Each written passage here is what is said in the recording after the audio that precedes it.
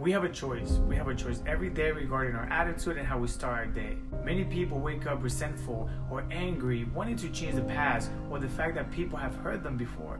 Make the most out of your day and live each day like it could be your last. No matter how bad it is or how bad it gets, spend your day with a positive attitude. There's always something to be thankful for. Start your day with gratitude and enjoy the little things in life. Learn to smile, learn to laugh, enjoy life just the way that it is at this moment. Be present in this moment. Don't try to change anything from it.